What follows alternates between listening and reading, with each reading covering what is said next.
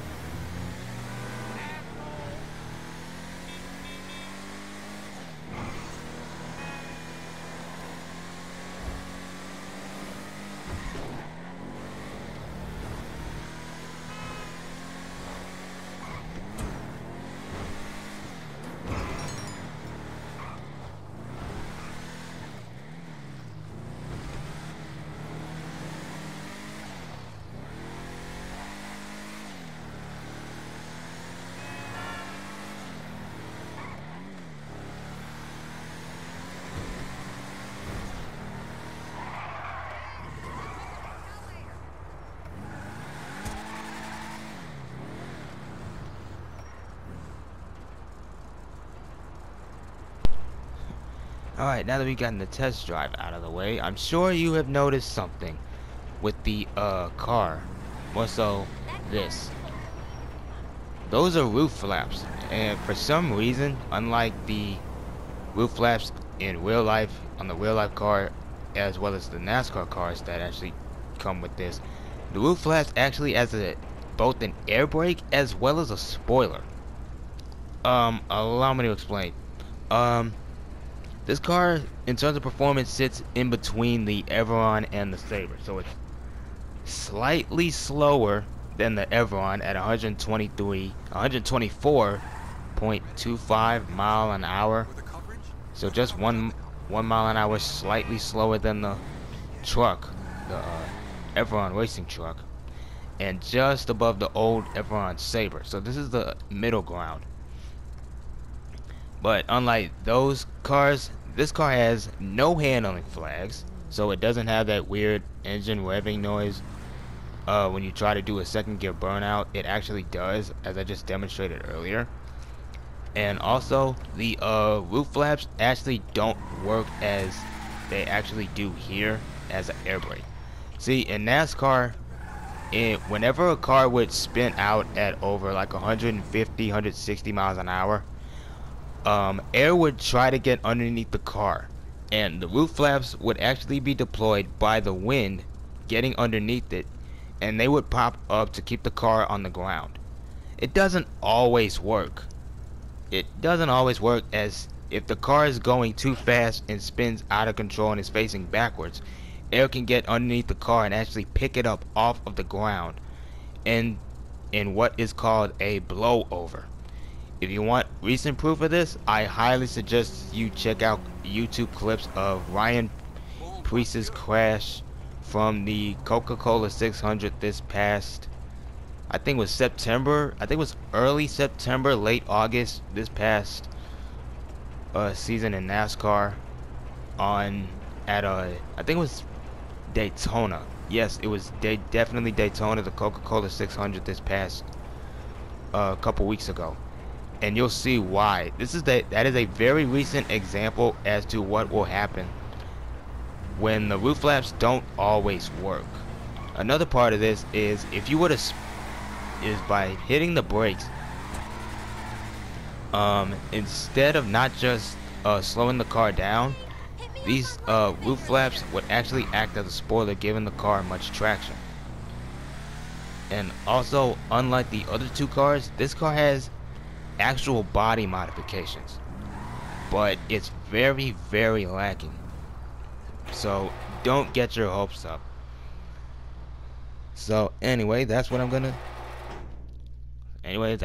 show off right now, as soon as I turn off the radio to possibly avoid copyright infringement. Anyway, let me turn off my radio right quick and we just get back into it. It's not. And just like the other two Hotrings, all the liveries that you saw on the Everon when I made a video on that, they're all replicated here with different numbers. The primary paint job is the rich blue here, and the secondary is tied to the roll cage in between. So let's not waste any more time, let's get into it.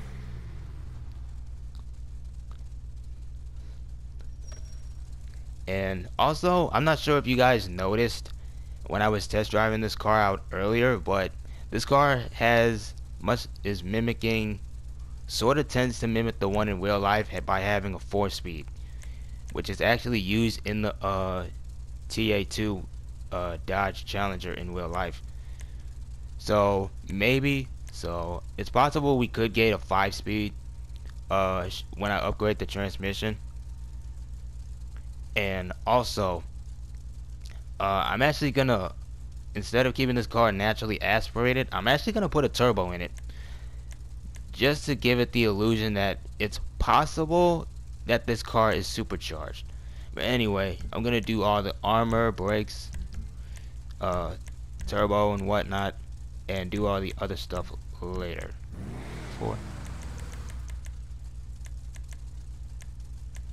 Suspension, it's not really much you can do, since this car is already low enough to the ground, so I'm gonna leave that alone. I'll give this car a racing transmission. I'm actually gonna put on a turbo, and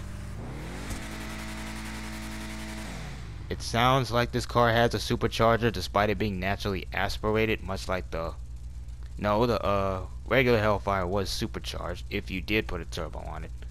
This one seems to have one already in there. Maybe, maybe not, I don't know. But I'm gonna put on a turbo.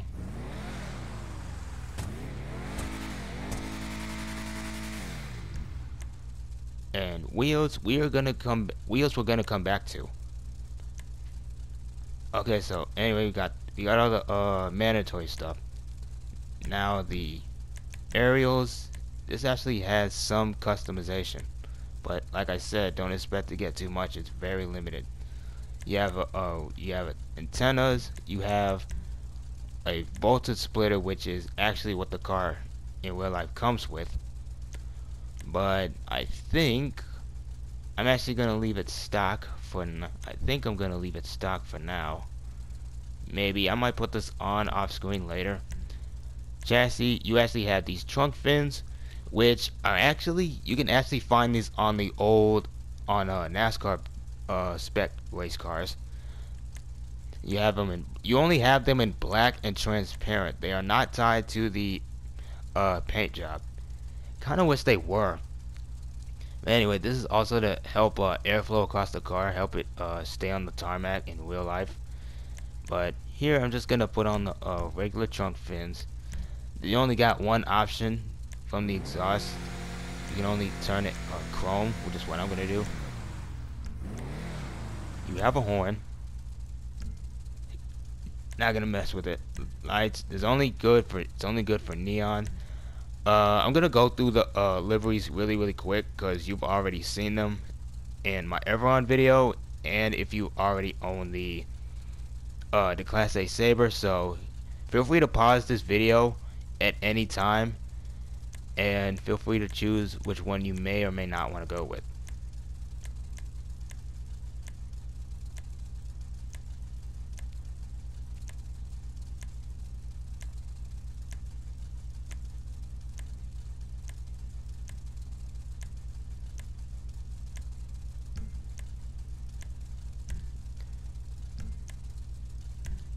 Okay, roof fins. These are this is also, you can also find these on NASCAR spec cars too.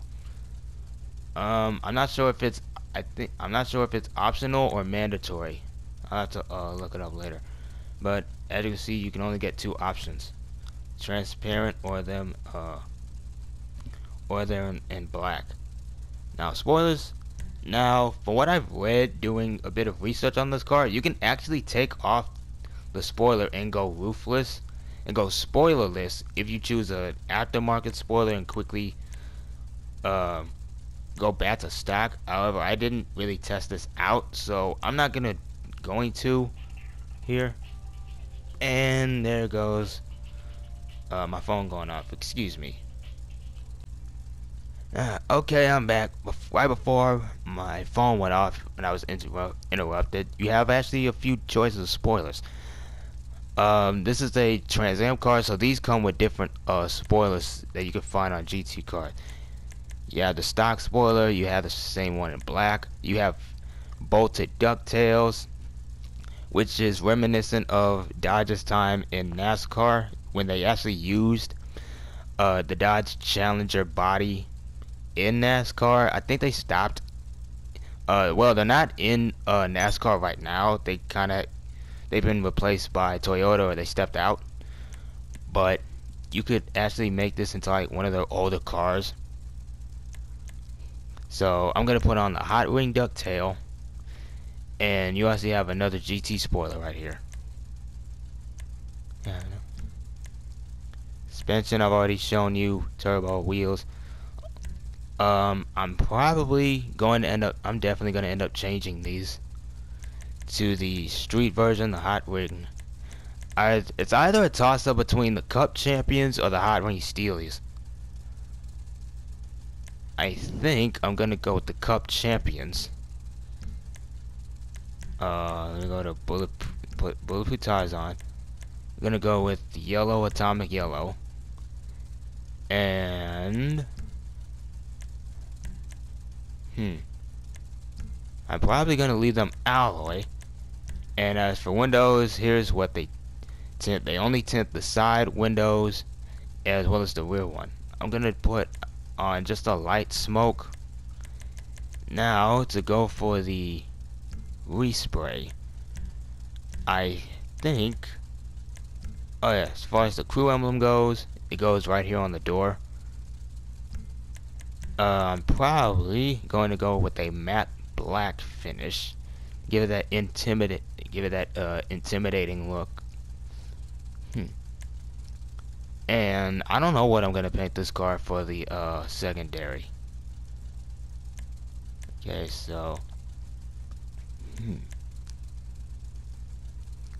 I think I'm gonna go with a matte black, a pearl. No, can't do that. I think I'm gonna go all matte black. Oh yeah, it also carries the underside of the car. I forgot this is a tube chassis.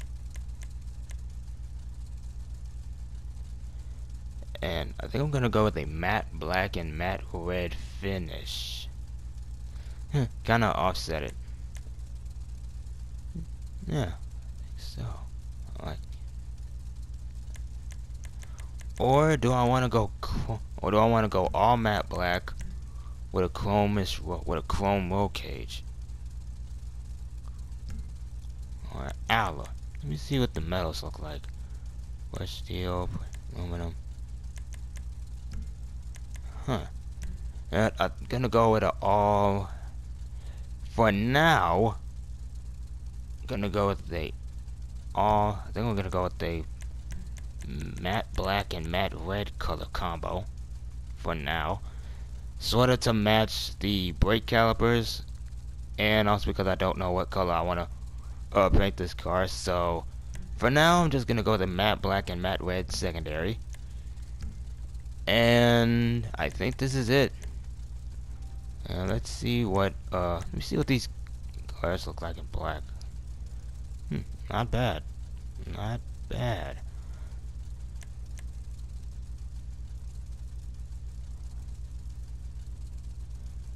I think I'm gonna keep them alloy. And yeah, this is gonna be it for the car customization video. Gonna take this thing out for a quick test drive.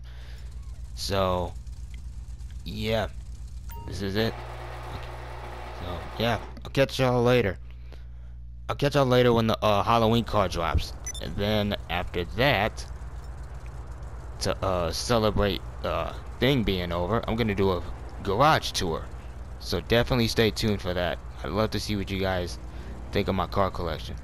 Anyways, this has been Speed Freak 2010, and I'll hit y'all up later. Y'all take care. Peace.